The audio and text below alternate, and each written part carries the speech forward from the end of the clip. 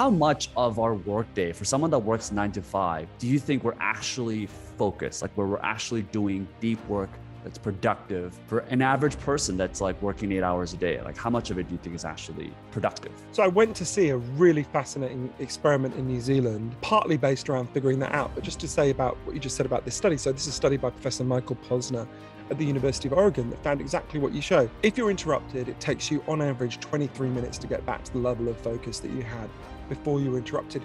But loads of us never get 23 minutes spare. So we're constantly operating at this diminished level of brain power. You know, even think about even the people at the top. The average Fortune 500 CEO only gets 26 minutes to himself a day, right? So what we're losing is depth.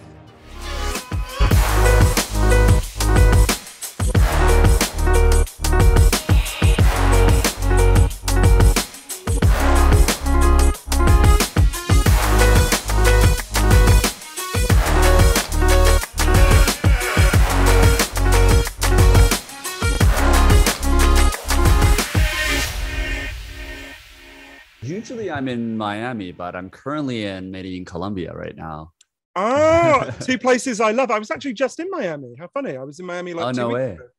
Yeah. Were you there for the hackathon or whatever? Or Hack Week, I think is what it's called? No, I was just I was there to go on Tucker Carlson's show, actually.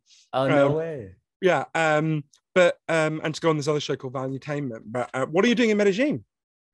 Well, I've used to live here before, actually. So I'm just here for a couple of months and working remotely. I run like a language learning app on the side. So this is my kind of, I am able to do this remotely and work pretty much from wherever at this point. So, but yeah, I love Colombia in general. Just the vibe here and everything it's amazing. It's a great fucking country. What a great country. I just read an incredible Colombian novel. What was it called? Reputations. There it is. Yeah. Have you read? He's a very popular young Canadian, well, relatively young. He must be my age. Colombian novelist called Juan Vasquez. Have you come across him? Maybe if I see one of his book titles or covers, I'm more visual memory. Terrible with names, but in general, I love Colombia. It's such a great country. So you've been to Medellin many times? Yeah, I spent when I was working on my book about the war on drugs, But it's funny, I'm one of perhaps the weirdest friendship I have is with Pablo Escobar's son, who used to be called Pablo Escobar Jr., but for obvious reasons no longer uses that name. He's now called Sebastian Marroquin. And he's not allowed to go back to Colombia, actually, but I associate him in my head with Medellin because I did a lot of research there. But he, first time I ever met him was in a in a Burger King in Buenos Aires. He wanted to meet me next to the children's play area. And it was so weird because he looks so much like his dad that it was like a weird stress stream where you're in a play area in Burger King in Argentina and Pablo Escobar walks in. It was like the most bizarre. Yeah, he's a great person. One of the smartest people I know. Really impressive. He must get recognized, right? Even if it's despite the name. I mean, if given he looks so much alike him. Yeah. Yes is the answer to that question. Yeah. But you should my God. Put a request. He's a really fascinating. If you want an intro to him, let me know. I love that. Yeah, that must be fascinating. He wrote a book called Pablo Escobar. His book is Pablo Escobar, Mi Padre, which is like, okay, gets to the point. Did you just reach out to him or he reached out to you to talk about the book? We actually have the same, we're both published in Spanish by Planeta. And so we were introduced by our publishers, actually, because I wrote this book about the war on drugs called Chasing the Scream, and he wrote this book about his dad, which obviously has some link to the war on drugs. Yes, and a little bit of a role. Yeah. He's really smart. Yeah. Wow. No, I'm fascinated. Yeah, I'd love an intro. That'd be amazing. But hey, let's talk about you now here. I'm excited to talk to you about Stolen Focus. Obviously, you've written many books before, but I'm fascinated, especially given you've spoken to 200, over 200 leading experts. You've really delved into this topic, and you talk about, the 12 major forces that are stealing your focus in this book.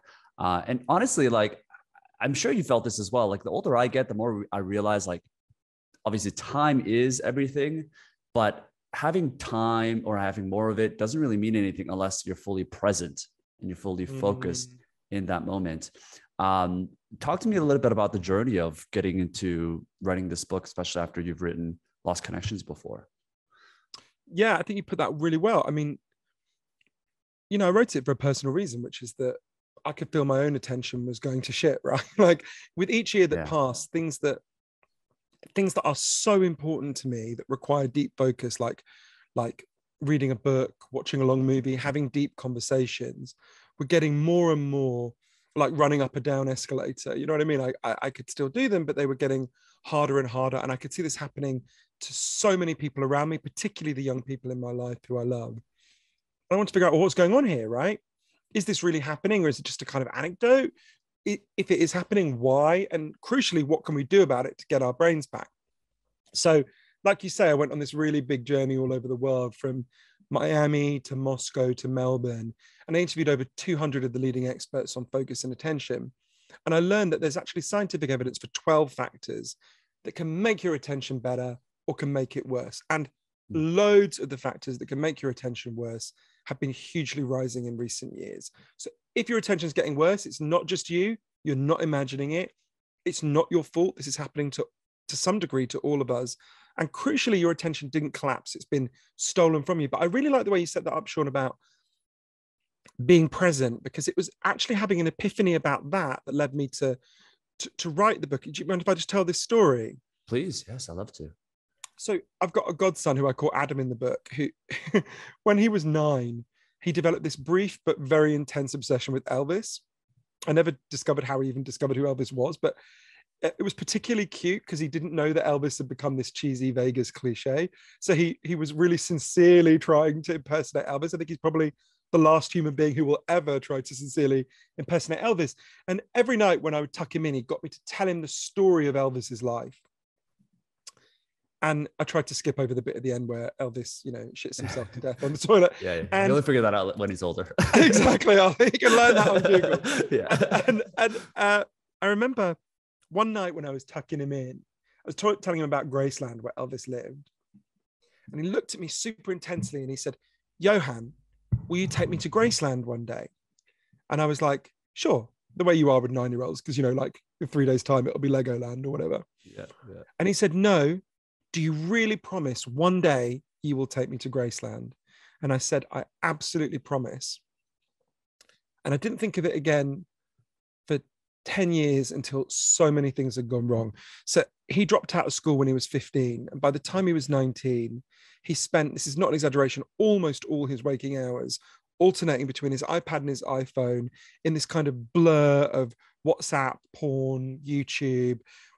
And it was like his mind was kind of whirring at the speed of Snapchat, where nothing still or serious could touch him. And one day we were sitting on my sofa just behind where the laptop is. And all day I've been trying to engage him in conversation, just nothing was working. And to be honest with you, Sean, I wasn't that much better, right? Like I was staring at my own devices and I was so uncomfortable. And I suddenly remembered this moment all those years before. And I said to him, "Hey, let's go to Graceland." And he just looked at me completely blankly. It was like, "Well, you didn't even remember this thing all those years before." And I was like, "Look, we need to break this numbing routine.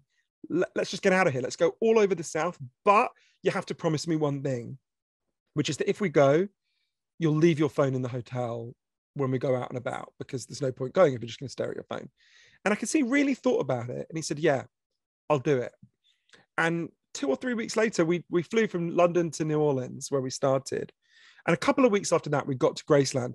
And when you get to the gates of Graceland now, this is even before COVID, there's nobody to show you around anymore. What happens is they hand you an iPad and you put in earbuds and the iPad shows you around. So it says, go left, go right. It narrates the story of the room you're in. And in every room you go into, there's a representation of that room on the iPad. So what happens is everyone just walks around Graceland staring at their iPad, right? I'm getting sort of slightly irritated by this. I'm like, trying to make eye contact with someone to kind of go, "Well, this is funny. We're the people who traveled thousands of miles and actually looked at the place we came to." I couldn't really. And then we got to the jungle room, which is Elvis's favorite room in Graceland. It's full of fake plants. That's why it's called the jungle room. And there was a Canadian couple next to us. And the man turned to his wife and he said, "Honey, this is amazing. Look, if you swipe left, you can see the jungle room to the left. And if you swipe right, you can see the jungle room to the right." And I laughed out loud. I thought he was kidding. Right. And I turn and look and they're just swiping back and forth. She goes, "Yeah, wow." And I sort of leaned over and I said, "Hey, but sir, There's an old-fashioned form of swiping you could do. It's called turning your head. Because look, we're actually in the jungle room, right? You don't have to look at it on your... Too much effort, man. You don't have to look at it on your phone, right? We're there. We're actually here. And they looked at me like I was insane, possibly correctly, and backed away. And I turned to my godson to laugh about it. And he was standing in the corner staring at Snapchat, because from the minute we landed, he could not stop.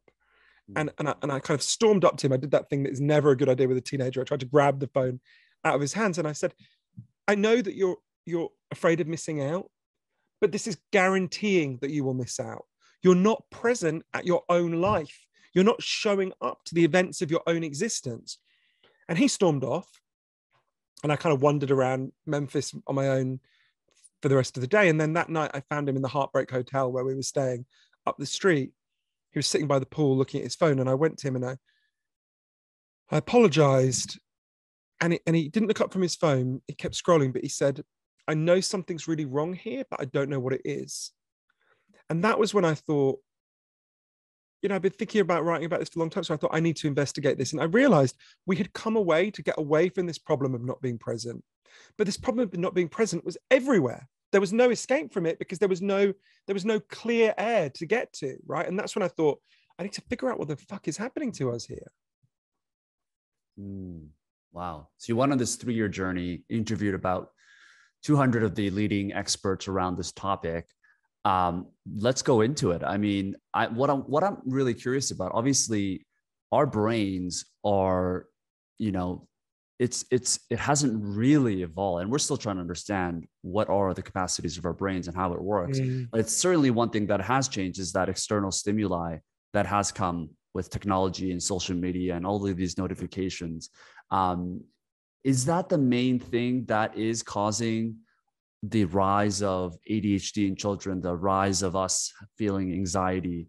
Is it mainly that our brains have stayed the same, but now we have all of these external stimuli that our brains are just not used to coping with? I wouldn't put it quite like that. There's lots of things going on. There's a very broad range of factors. What you're saying is part of it. But so to give in a part that I think is very relevant to what you just said, I went to MIT to interview Professor Earl Miller, who's one of the leading neuroscientists in the world.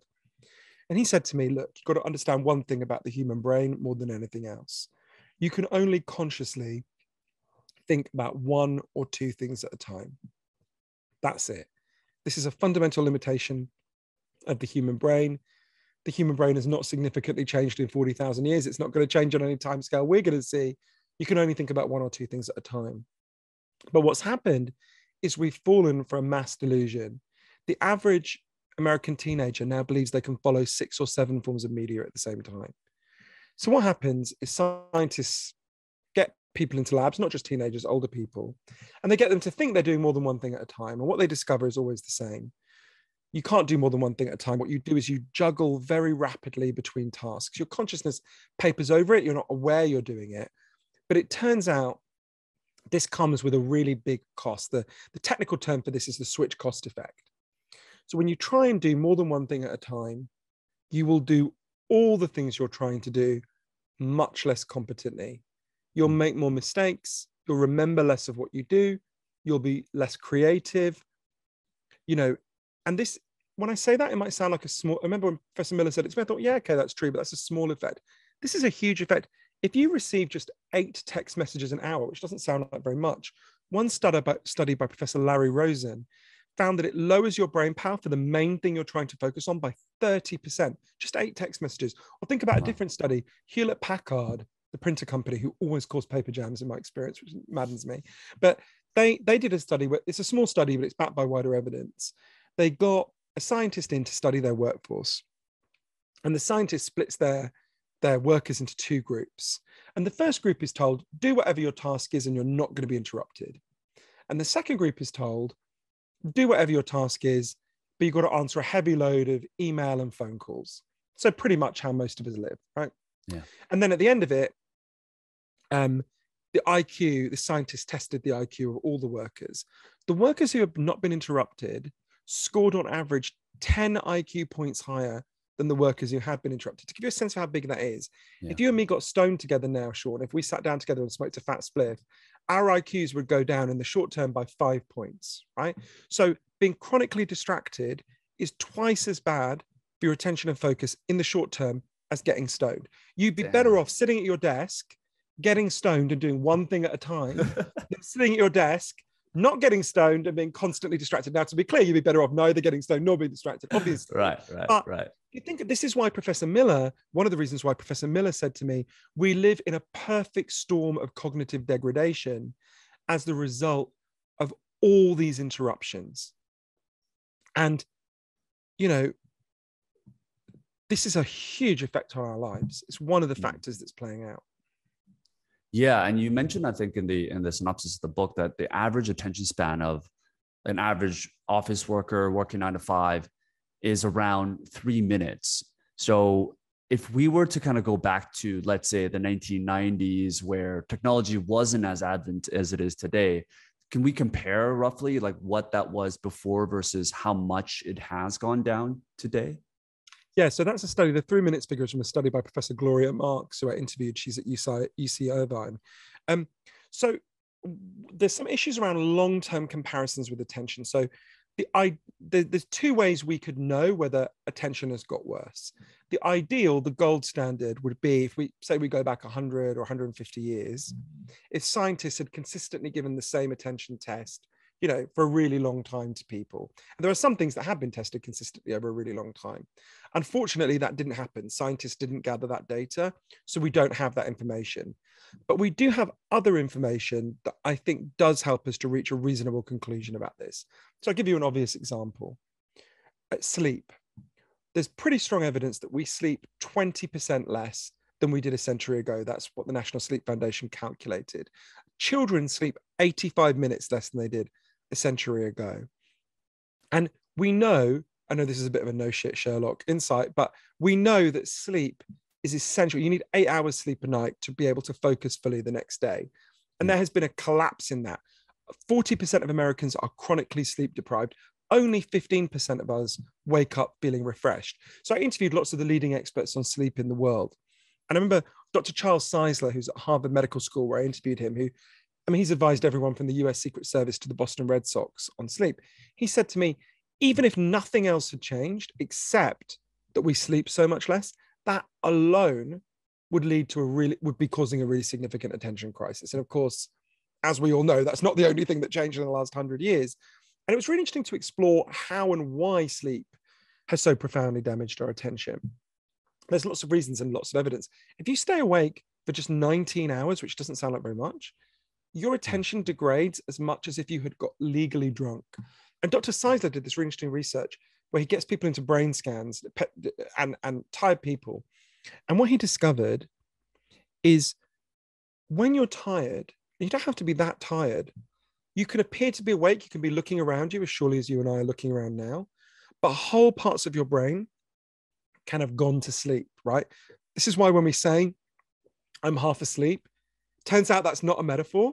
And I wanted to understand why sleep is so important for attention. And there's many reasons, but one of the people who really helped me to understand this is a brilliant scientist called Professor Roxanne Prichard at the University of Minneapolis, who explained to me, look, when you're sleeping, your brain is repairing. It's healing itself. All the time you're awake, your brain is building up something called metabolic waste. She calls it brain cell poop, which I think is really helpful. It's building up throughout the day. And when you sleep, your brain is rinsed with a watery fluid, your cerebral spinal fluid channels open, and that brain cell poop is carried out of your brain down to your liver, where obviously eventually it exits your body. If you don't sleep, you don't repair. We think of sleep as a passive process, like, oh, I'm doing nothing, I'll sleep when I'm dead. You know, we've all said that. Actually, sleep is an incredibly active process in which your brain cleans and repairs itself. If you don't sleep, your brain doesn't repair, it can't function fully the next day. And your attention, many things suffer, but your attention is one of them. So you think about how we can make these long-term comparisons. One of them, for example, there's lots of others that we can go into, but one of them is around sleep and knowing, okay, we know there's robust evidence that sleep has got worse. We know if sleep gets worse, attention gets worse. So it's reasonable to infer attention has got worse. So knowing that, I mean, just the sleep idea alone, that we're getting 20% less sleep and that could mess up our attention or focus. I'm curious to know, like, knowing that there's like, I think there was quoted like, once you lose focus, 23 minutes is what it takes to actually get you back to that same level of focus levels. How much of our workday for someone that works 9 to 5, do you think we're actually focused, like where we're actually doing deep work that's productive for an average person that's like working 8 hours a day? Like how much of it do you think is actually productive? So I went to see a really fascinating experiment in New Zealand, partly based around figuring that out. But just to say about what you just said about this study. So this is a study by Professor Michael Posner at the University of Oregon that found exactly what you show. If you're interrupted, it takes you on average 23 minutes to get back to the level of focus that you had before you were interrupted. But loads of us never get 23 minutes spare. So we're constantly operating at this diminished level of brain power. You know, even think about even the people at the top. The average Fortune 500 CEO only gets 26 minutes to himself a day, right? So what we're losing is depth, reflection, the ability to think deeply. And that's where innovation comes from. That's where creativity comes from. That's where knowing who you are comes from, right?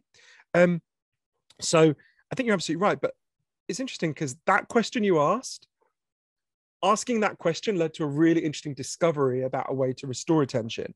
There's a man I interviewed and spent some time with called Andrew Barnes, who is a great guy. So Andrew worked in the financial sector in London in the 1980s. So if you picture those videos of like men shouting at each other across the stock market floor, sell. Okay, he was that dude, right? And in that world, he wouldn't use these words now. In that world, you were a wuss if you got to work later than 7:30 in the morning, and you were a pussy if you left before 7:30 p.m. So for half the year, Andrew never saw the sun because he would leave in the dark and he would get home in the dark. He didn't have a relationship with his kids. His marriage broke down. And Andrew, because he's a wise and good man, was smart enough to go like, this is not the life I want. So he quit. He went to Australia and New Zealand, and he became a hugely successful businessman there. One of the companies he owns is called Perpetual Guardian, which administers wills and trusts. It employs 240 people. And one day, Andrew was on a plane, and he read a scientific study summarized in a business magazine that said that the average worker only focuses in an 8-hour day for 3 hours a day. And he was like, that's not a good, he always had this memory of this time when he'd been working in London, he'd exhausted himself, it was not a good life. He said, well, that's a really shitty deal for the worker. They're sitting at their desk for 8 hours a day, but they're only getting 3 hours done. That's not good for them. Also, that's a shitty deal for me. I'm paying them for 8 hours a day and they're working for 3 hours a day. So he did a back of the paper calculation. He wondered if one of the reasons why they were so much less productive and so much more addicted to social media is because they were really tired. They were overworking. So he decided to do an experiment. He did a conference call with everyone who worked for the company. And he said, guys, I'm going to make a change. From now on, I'm going to pay you exactly the same, but you don't have to work 5 days a week. You only have to work 4 days a week. And everyone's like, what? Like his head of HR literally fell over, right? Everyone's like, what's the catch? He's like, there's no catch. We're going to try it for 3 months. Let's see if it works, right? So they gave themselves time to prepare. And I think it was 3 months to prepare.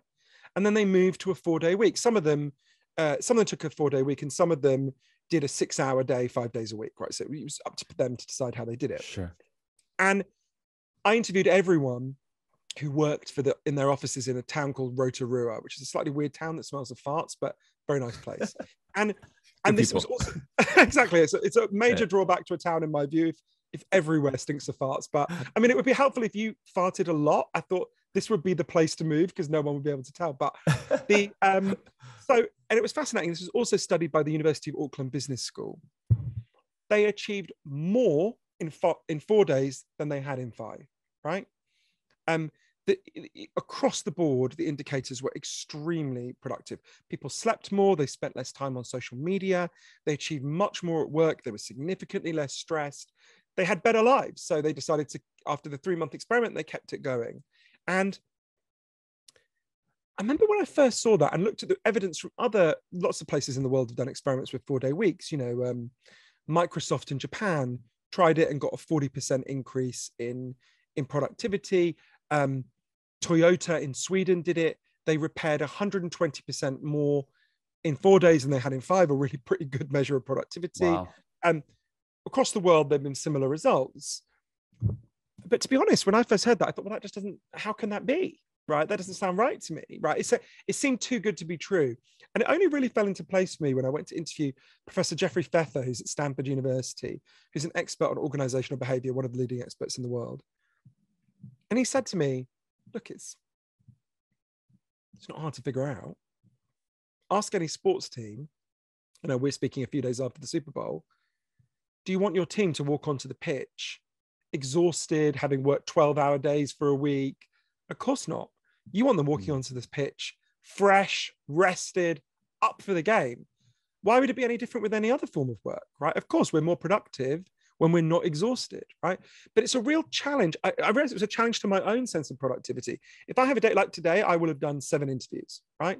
And I know I'm going to go to bed and I will be exhausted, and there'll be a little Puritan bit of me that will be like, well, you've worked yourself to the point of exhaustion. Well done, right? So even though intellectually I know everything I just said to you is true, I will be better in my interviews tomorrow if I had done 3 interviews today. Why is that? Why is that so innate in our human psychology to do that? I don't understand. It's not innate in our psychology. It's not. Okay. It's part of it. It's a heritage of a particular set of ideas in Western society. They're actually relatively new. If you look at human history, it's only quite recent that humans actually began to think this way. If you read, like, there's a classic sociology book called The Protestant Work Ethic by Max Weber, which is about where these ideas came from. They're very recent. They're invented in the 16th century, and then they're sort of accentuated as industrialization begins in the 18th and 19th centuries. But these are relatively recent ideas. Most humans didn't work themselves to the point of exhaustion because they knew that was a dumb idea, right? So actually, these are very recent ideas, although they're deep in your consciousness and mine. Yeah. One of the things we've got to do is challenge our idea of productivity in all sorts of ways. Loads of things it's one of the things I learned in writing Stolen Focus. So many of the things we think are good are bad, and so many of the things we think are bad are good. Think about daydreaming, right? What do kids get told off for at school? Daydreaming. Turns out daydreaming is one of the most important and valuable forms of thinking. When I started to get my attention back, it's one of the things that was most valuable. It's when your mind is wandering that you're processing your past, you're anticipating the future, and you're seeing connections between different things, right? It's hugely important. It's one of the things we've most lost in this environment where we're constantly switching. What was that on Facebook? What did Sean just ask me? What's on the TV over there? Oh shit, I've got a message on WhatsApp. Oh no, I forgot to message someone on, you can just see we're jammed up. Yeah. So many of the things we think the person who's glued to their desk, stays until lights are put out in the office, is the most productive worker. Actually, they're not the worker you want, right? They're the ones who will be least creative, most exhausted. And I just want to say one other thing about Andrew's experiment, the one they did at Perpetual Guardian, because there's one way in which I think that story can leave people with a slightly misleading impression. So I think a lot of people hearing that will think, wow, I'd love to have a 4-day week. And a lot of people will think, God, I wish my boss was as enlightened as Andrew. And Andrew is a wonderful and unusually enlightened boss. But truthfully, I don't think that we'll get to a 4-day week by bosses having an enlightenment, right? Some people will be as great as Andrew, but most people won't. The way we'll get to it will be if we fight together for it. And for all of the causes that I write about in Stolen Focus, these 12 factors that are damaging our attention, for each of them, there's sort of 2 ways we've got to tackle this. I think of them as defense and offense, right? There are all sorts of things we can do to defend ourselves and our kids at an individual level from the factors that are harming our attention. But I want to be honest with people, that will only get you so far, because at the moment, it's like someone is pouring itching powder over us all day and then going, hey, buddy, you might want to learn how to meditate. Then you wouldn't scratch so much. And you want to go, fuck you. I'll learn to meditate. That's really good. But we need to stop you pouring itching powder on us, right? And if you think about, we have employers who exhaust us most of the time. And the main way we're going to deal with that, stress again, some of them will be enlightened like Andrew. And if you can get an enlightened boss, great. But the way we'll get to these better solutions mostly is we're going to have to fight together for them. The weekend was not a standard thing until workers fought for it in the 19th century. It used to be workers were made to go 6 or 7 days a week. Then workers fought, and the police beat the shit out of them, and they got fired, and they fought for years. And then we got the weekend, right? And I think to get to a 4-day week, or a lot of the other solutions like regulating big tech, regulating the food industry, a lot of other things we have to do, we're going to have to come together and fight for them. I argue that just like we needed and need a feminist movement for women to reclaim their bodies and their lives. We need an attention movement to reclaim our minds, to deal with these big factors. Yeah, I know it's fascinating. I actually read an article quite recently about this idea of like where the 5 day work week came about. And I believe we had like a 6 day work week in the past, but at least in America, and quote me if I'm wrong, is like the American factories were catering towards the Sabbath for Jewish workers. And they decided to shut down for Saturday. And then I think Henry Ford kind of picked it up. And it's fascinating because one of the economists, Keynes, I believe, he predicted something like the fact that by 2020, he predicted it like the 1920s. And he said 100 years from now, we'll be only working 15 hours a week because of the fact that we have so much leverage using automation, technology, and code. So like in some sense, like shouldn't we be teaching workers and society to better leverage existing tools that allows them to have more leverage and work smarter instead of just harder in some sense? Because we now have a lot of tools that are available to us. Yeah, but what Keynes got wrong, and it's a famous and brilliant essay, and he's an unbelievably good writer, Keynes, quite apart from being a genius economist, obviously, is what Keynes got wrong is employers in a hyper-capitalist, unregulated system will bank the gains in productivity and just demand more from the worker. So it's not that we need to teach workers how to use the tools better. Workers know how to use the tools. What we need to teach workers to do is organize, band together into labor unions, and demand a better life. I'll give you an example of a place that did that. So it relates particularly to attention that I write about in the book. So in 2018, France was having a huge crisis of what they called le burnout, which I know you do translation apps. I don't think we need one for that, right? So the French government, under pressure from labor unions, really important to understand, this would never have happened if labor unions hadn't, if workers in France weren't organized and asserting their rights. The labor unions put pressure on the government and to set up a government inquiry to figure out why people were getting so burned out. It was headed by Bruno Metling, who's the head of Orange, which is one of their biggest telecoms companies. So he looked at all the evidence and he discovered one of the key factors was that 35% of French workers felt they could never turn off their phones or stop checking their email because they could be messaged at any time of the day or night by their bosses. And if they didn't answer, they could be in trouble, right? So I can give those workers all the lovely self-help tips in the world about sleep more, put the phone away, lock it up, that's not a lovely piece of advice to them. That's a fucking taunt, right? They can't do it. So the French government, under pressure from labor unions, identified this. And so the labor unions proposed a solution that was then passed into law. It's very simple. It's called the right to disconnect. Every French worker has two legal rights. Your work hours have to be defined in your contract. And unless you're paid overtime, you have the legal right to not check your phone or check your email after those work hours have passed. So I went to Paris to interview people about this. Before I was there, Rentokil had just been fined 70,000 euros for trying to get one of their workers to check his email an hour after he left work. Now you can see how that's a collective change that workers fought for together. It would never have happened if workers hadn't demanded it. That frees people up to make these individual changes. So it's not the French workers had to be told, oh, here are the tools to make you more effective. They were being given a tool that was making them less effective. Their bosses were fucking exhausting them and messaging them all the time. So while there are certainly tools that people can adopt, and I obviously talk about dozens of things in Stolen Focus that people can do as isolated individuals, and I'm passionately in favor of them. We can discuss some of them if you like. Yeah. I also think we need this level of collective action. No, absolutely. Absolutely. But I would love to go into kind of some of the actionable things people can do.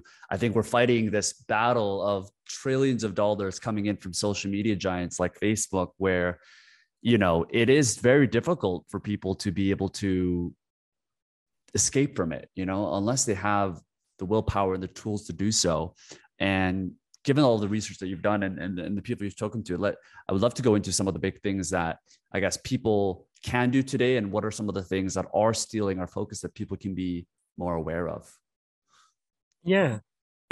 So I spent a lot of time in Silicon Valley interviewing people who designed key aspects of the world in which we now live and that obsesses our kids.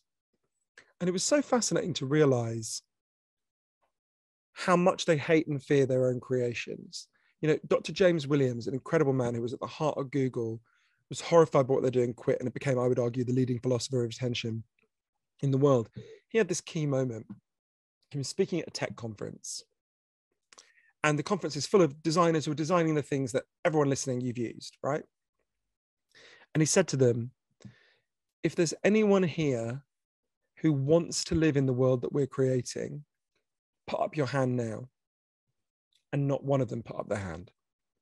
And it's important to understand, big tech wants us to think about this in a binary. Are you pro-tech or are you anti-tech, right? That is not the question. That is not the, that makes you feel hopeless. Well, of course I'm pro-tech. I'm not going to join the Amish, right? Yeah. Of course I'm pro-tech. That is a completely false binary. The question is not, are you pro-tech or anti-tech? The question is, what tech designed for what goals according to whose benefit and interests, right? Because at the moment we have tech that is designed a very specific way, but it doesn't have to be designed that way. So this became clear to me. It was explained to me by lots of the people who've been at the heart of the machine. When you open, let's say anyone listening, if you open Facebook, TikTok, anything like that now, they start to make money in two ways. The first is really obvious. You see ads. Okay, we all know how that works. The second way is much more important. Everything you do on any of these apps is scanned and sorted by their AI algorithms. So let's say that you mention that you like, I don't know, Bette Midler, Donald Trump, and you tell your mom you just bought some diapers. Okay, I'll figure out if you're a man and you like Bette Midler, you're gay. No disrespect to the straight men who like Bette Midler, presumably there are some. If you're conservative, clearly you like Donald. If you like Donald Trump, clearly you're conservative. And if you're telling your mom you just bought diapers, okay, you got a baby. They're building up tens of thousands of points of information about this to learn who you are. Now, that's partly because they're selling that information to advertisers, because you're not their customer, you're the product. They're selling you to the advertisers. But also it's so that they can figure out who you are, so they can hack the weaknesses in your attention and keep you scrolling. The more information they have about you, the more they can keep you scrolling. So this is how they make their money, right? So everything they do, all their algorithms, all their engineering power, all this genius in Silicon Valley is geared towards one thing: figuring out how do we get Sean to pick up his phone as often as possible and scroll as long as possible. That's it. Just like the head of KFC, all he cares about in his professional capacity is, did Sean eat any KFC today, right? That's it. That's his sole concern. The sole concern of these companies is how often and how long did Sean scroll. That's it, right? This business model was called by Professor Shoshana Zuboff, who's a great person, surveillance capitalism, right? But what was so striking to me, and obviously that is invading our attention, right? It's designed to invade our attention. In fact, Sean Parker, one of the biggest initial investors in Facebook, said, we designed Facebook to maximally invade people's attention, and we knew what we were doing, and we did it anyway. God only knows what it's doing to our kids' brains. That's what they say. We now know we have leaked data from within Facebook showing they know they are destroying our collective and our political attention as well. They know, right? So that can feel very overwhelming when you hear it. You can sort of go, oh, fuck, are we trapped in the matrix then, right? But crucially, we can deal with this, and actually in a very targeted way. We can have social media that isn't designed this way. And just before I explain how that would work, I think there's a historical analogy that will really help people to see it, and that really helped me to get my head around it. So how old are you, Sean? 29. 29. So you won't remember this. This is before your time. But I just remember, it used to be that when I was a kid, people filled their cars with leaded gasoline. It was the standard form of gasoline in the United States and in Britain. And before my time, people used to paint their homes with leaded paint. And then it was discovered that exposure to lead really fucks your brain and particularly damages children's ability to focus and pay attention. And this had actually been known about going all the way back to the 1920s, but the lead industry funded a kind of bullshit, denialist, fake science to pretend it wasn't the case. But what it meant, all this gasoline being burned with lead in it, meant that the air was full of lead, and it was really damaging children all over the world. So a group of moms all over the world banded together and said, why are we allowing this? Why are we allowing a for-profit company to fuck up our kids' brains? They were probably a little bit less sweary than me, so they may not have said fuck up, but you know what I mean. And it's really important to notice what those mothers didn't demand. They didn't say, ban all paint. They didn't say, ban all petrol. The debate was not, are you pro paint or anti paint? Are you pro gasoline or anti gasoline? They said, let's ban the specific component in the paint and the gasoline that is fucking up our kids' brains. And they fought and they fought, and it took a long time, and they succeeded. You will have noticed there's no leaded paint anywhere anymore. There's no leaded gasoline anymore. The CDC, the Center for Disease Control, has calculated the average American child is 3 to 5 IQ points higher as a direct result of that fight, right? So you can see how this is a really good model for us. You identify something in the environment that's damaging people's attention, you band together, you fight for it, you get rid of it. I would argue this is a really tight model for what we can do with social media, because we don't want to ban social media. That would be insane and impossible and undesirable. We want to deal with the specific elements that harm our attention. So I spent a lot of time obviously thinking about, well, what is the equivalent to the lead in the lead paint, right? And one person who really helped me to understand it is Asa Raskin. And Asa he invented a key part of how the internet works. It's called infinite scroll. His dad, Jeff Raskin, invented the Apple Macintosh for Steve Jobs. Wow. And Asa said to me, look, if you want to understand how to solve this bit of the crisis, the tech element, it's really simple. Ban the current business model, right? Just say a business model based on secretly surveilling you in order to figure out the weaknesses in your attention, hack them, and sell that attention to the highest bidder. This is just inhuman. It's like lead in lead paint. No. Ban it. And lots of other people said this to me. And it took me a long time to understand it, because I kept saying, okay, what happens the day after we did that ban? Would I open Facebook and it would go, sorry, everyone, we've gone fishing? He said, of course not. What would happen is they would have to move to a different business model. And absolutely everyone listening pretty much will have an experience of the two alternative business models. One alternative business model is subscription. Okay, you all know how Netflix and HBO work. You pay a certain amount and you get access. Another alternative would be, think about the sewers. Before we had sewers, we had shit in the streets, people got cholera. So we all pay to maintain the sewers together. We all own the sewers together. You own the sewers in Miami. I own the sewers in London and Las Vegas, right? We own the sewers in the cities where we live. Just like we own the sewage pipes, we might want to own the information pipes, because we're getting the equivalent of cholera for our attention. But whatever different model we choose of those two, the key thing to understand is that all the incentives change. At the moment, it's a business model where the only incentive is to make you scroll longer and longer and longer, right? Yeah. Because you're not the customer. But under subscription or public ownership, you become the customer, right? Suddenly, they're not going, how do we hack Sean to sell him to advertisers? They're going, what does Sean want? Oh, turns out Sean wants to be able to pay attention. Let's design it not to hack his attention, but heal his attention. Oh, Sean wants to meet up with his friends and look into them face to face rather than stare miserably through a screen. Oh, let's set Facebook up to facilitate that rather than to undermine it. That's not technologically difficult. You know, the people I met in Silicon Valley could design that in a day, right? It's easy. It's just that the incentives aren't there at the moment. And just like the lead industry was never going to just one day go, you know what, guys, I think we've made enough money. Let's just stop poisoning kids' brains, right? That's not how it works. They had to be made to do it. We have to make these companies do it. And it requires a shift in consciousness. We need to stop just blaming ourselves. And although individual changes are hugely important, I'm passionately in favor of them. We also need to realize we are not medieval peasants begging at the court of King Zuckerberg for a few little crumbs of attention from his table. We are the free citizens of democracies, and we own our own minds, and we can reclaim them if we want to.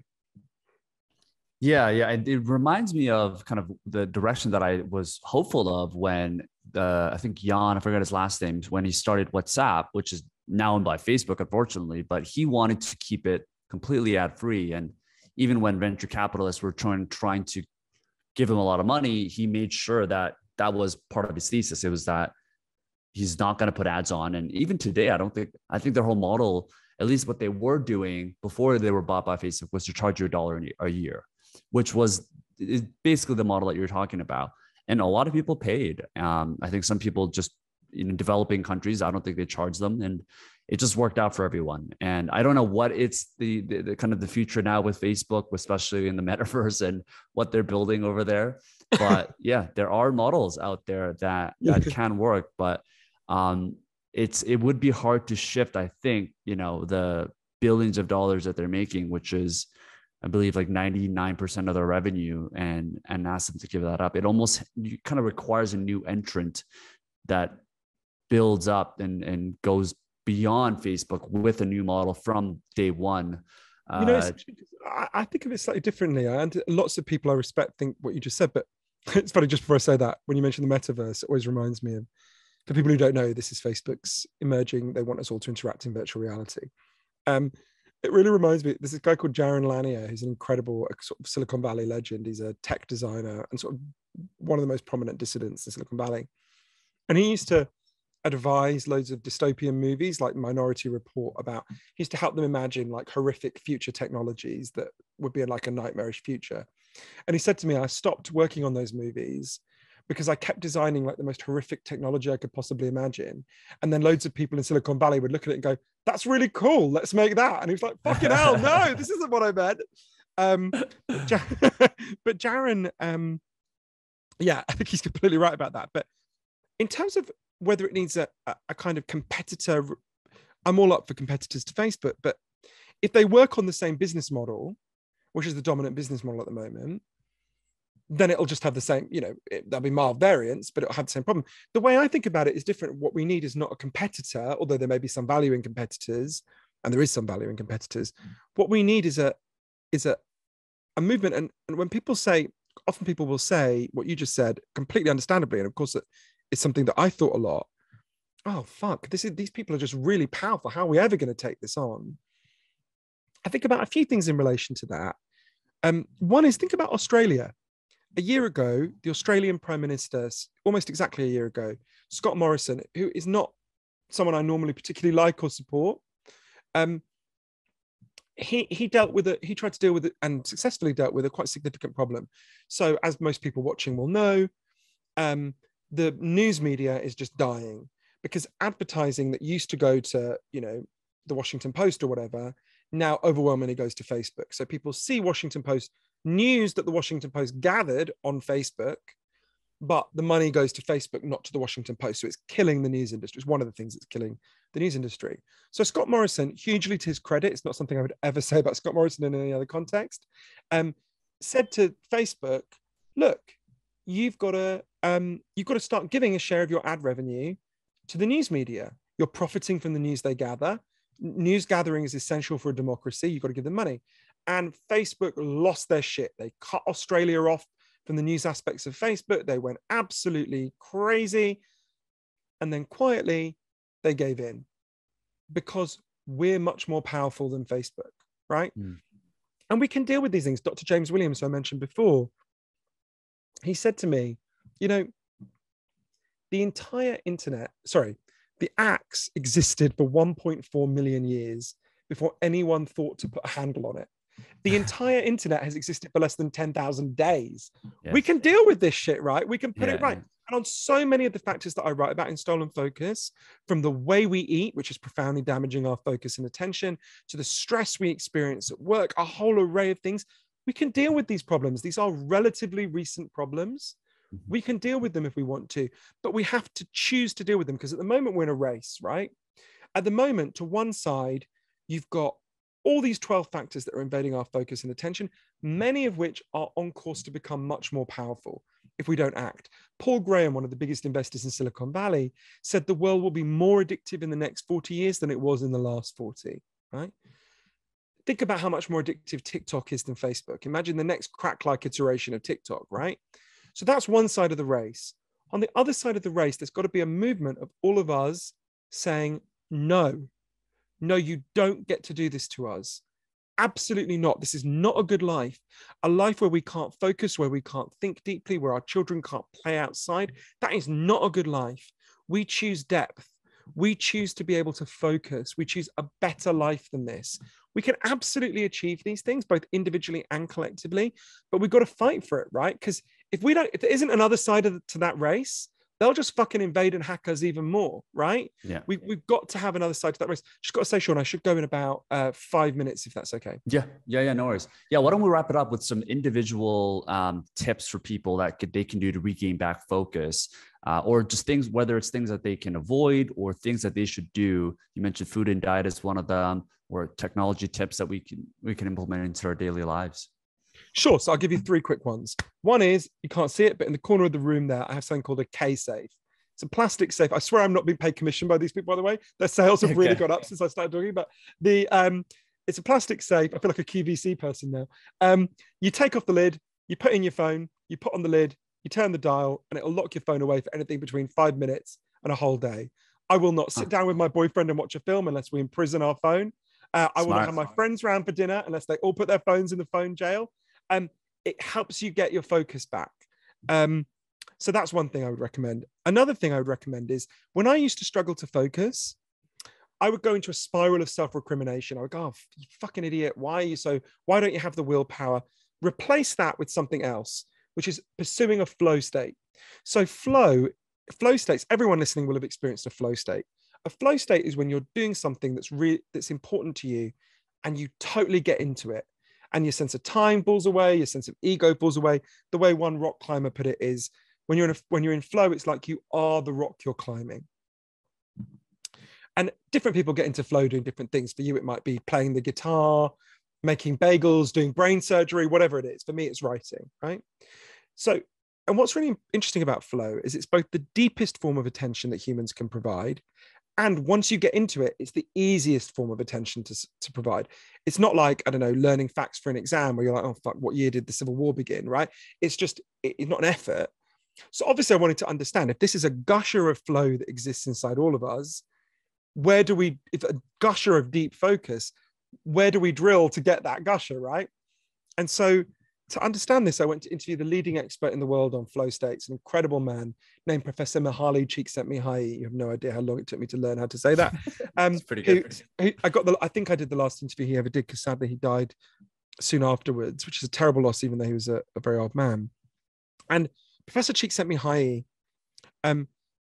discovered a huge number of things, but I think for the purposes of people listening, there are 3 things he learned that I think will really help if you want to get into a flow state. There's no guarantee, but this will maximize your chances.